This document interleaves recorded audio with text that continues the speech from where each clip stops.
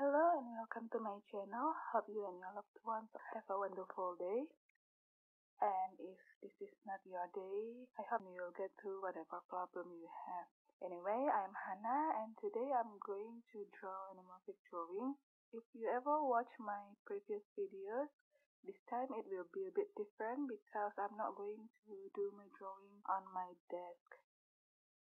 Anyway, I'm sorry if you can't see my sketches clearly because this time I just wanted to show you the way I do my drawing on this tab. In my previous videos, I did my drawing on my desk and I used acrylic panel to support my sketchbook to keep it at the right angle all the time without I need to hold my sketchbook. But that's not what I normally do. I mean when I'm not making video for YouTube. I just normally sit anywhere I want and hold my sketchbook with my hand to keep it at the right angle, just like the way I'm doing right now. Maybe you're going to say you can't keep your hand like so steady like all the time until you finish do your drawing. Yes, it is not, but you can minimize your hand movement when you get used to do this like so many times. Your hand is going to be more steady. One simple trick that I usually do is I draw a straight line in the middle of my sketchbook. So if later on my hand a bit moving, I just use that line to make my sketchbook back into the right position. And then the level of my eyes. Of course, my eyes level will always be different from time to time, whether I do my sketching on my desk or just sitting on the floor like this and then put my sketchbook on the bench. Doesn't matter because I just use that line. And then try not to sketch too many details on this step. Just sketch important details. Other details you can just do it later on and you can just follow other lines as your guideline.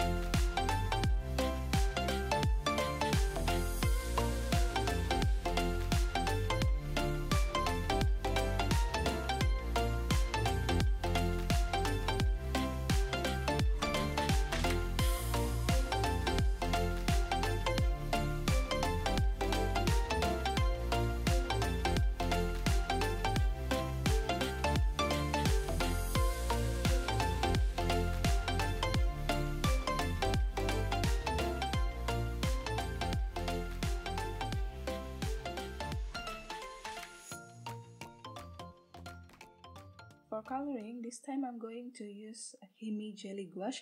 Honestly, this is the first time I'm using gouache. That's why I don't have any specific topic for this video. I just want to try my new gouache. I actually have tried to find jelly gouache from brands that I'm familiar with, like Winsor & Newton, but I couldn't find it.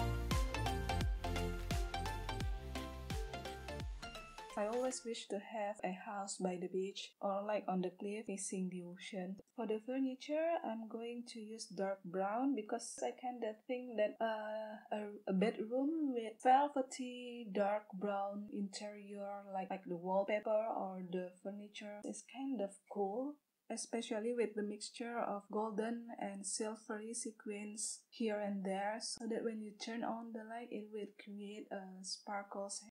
It's like creating masculine and feminine atmosphere at the same time.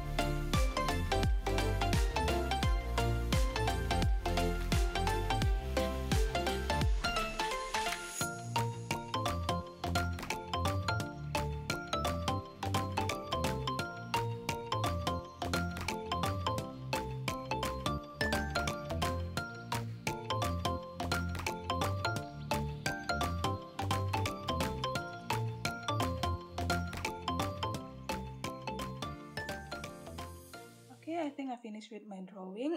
I think the coloring is not that bad, right? I still like the result. Okay, I hope you enjoy this video. Oh yeah, if you like this video, don't forget to give me thumbs up and subscribe if you would like to watch my next videos. Well, thank you for watching and see you next time.